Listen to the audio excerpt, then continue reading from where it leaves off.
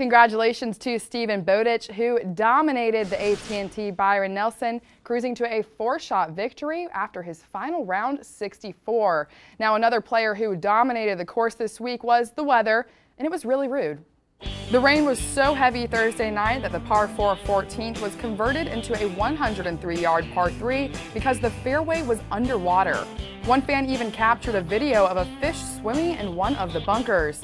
Our own Amanda Balionis had to come to the rescue of a misplaced turtle on Sunday who must have still been disoriented from the weekend weather, but Amanda helped the little guy make his way back to his rightful home.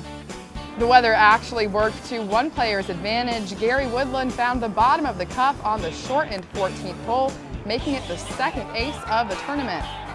Danny Lee was able to card one on the 190-yard 17th hole during the first round. And then over on the web.com tour, both Greg Eason and Jared Hack recorded holes in one during the third round of the Rex Hospital Open.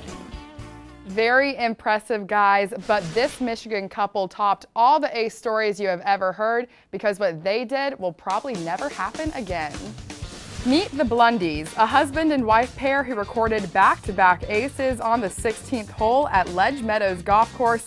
First, Tony with a 7-iron from 135 yards out, and then Janet with a pitching wedge from 110 yards out. And the best part is she called it from the tee box. I'd say their golf games are in pretty good shape. I'll tell you who is not in good shape though. Millions of hearts all around the world breaking because Rory McIlroy has a girlfriend.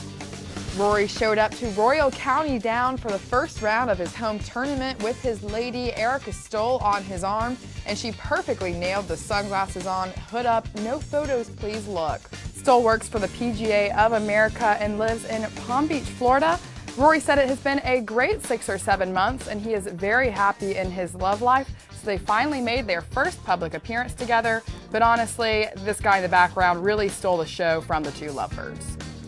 That's all I have for Trending on Tour, but I would love to keep the conversation going, so find me on Twitter using #TrendingOnTour, and make sure to check back to PGATour.com on Thursday. Amanda Balionis will be back in studio with a brand new takeaway.